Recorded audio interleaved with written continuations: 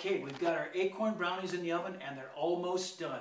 But I wanted to show you how to prepare the bay laurel nut. You roast them until they are cracked open and the nut inside looks like a coffee bean. It's about 400 degrees at about half an hour.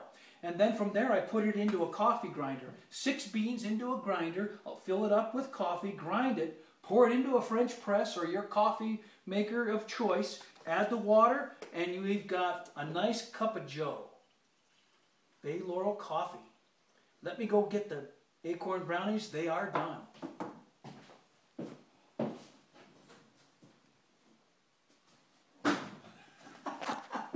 Where are they?